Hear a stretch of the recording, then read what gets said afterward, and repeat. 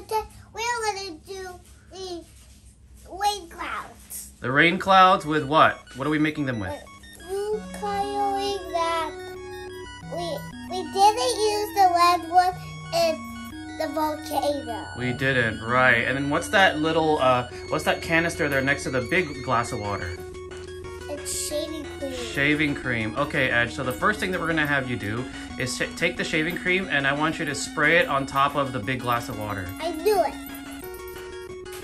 Oh, do you need help? Do you need help?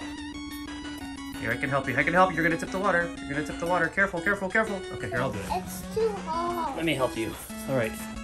So what we're doing here is we're forming a rain cloud. Can I touch it? No, I gotta make it. Can I touch it? No, because we need to make sure it turns white. There we go. Okay, so now that we have that, what you're gonna do now is take each of the food coloring and I want you to drop food coloring corresponding to the cups that they're next to. So that one's gonna be red. And remember guys, we didn't use the red one in the volcano. We did. Edge always has to make a point that for our very first experiment on this video, we didn't use the red food coloring and we used something different, even though we were supposed to use the red food coloring. Because Edge likes to remind people of those things. Okay, Scientist Edge, good job. You have the blue. There we go. There, yeah, that's right. Swirl it around so it mixes. There we go. The red is not very well. No, you're right. It just turns like a little pinkish. Yeah.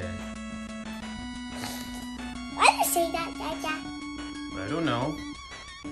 Alright, so that one's gonna have yellow food coloring. So use all of it now.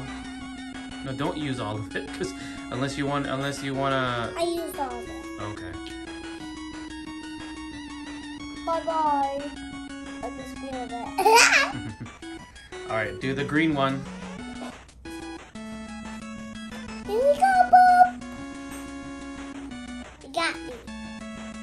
We don't want to use all of this. This is for science experiments. Yeah, alright, that's good. That's good.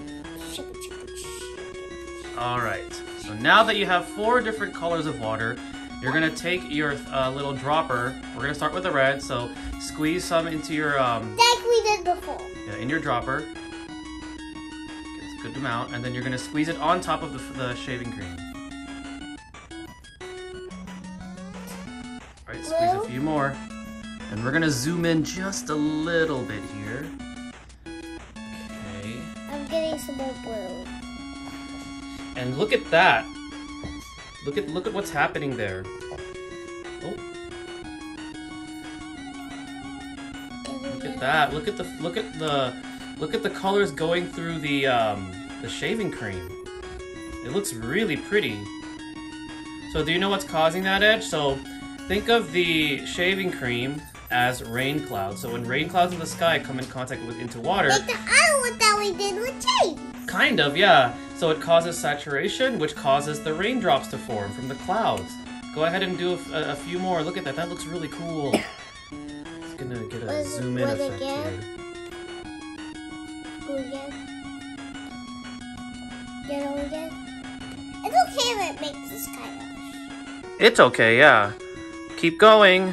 Let's get a few more drops in there. Let's get some of the red in.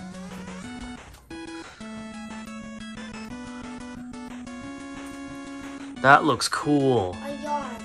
So what did we learn today, Scientist Edge, as you squirt the colored water into the cup?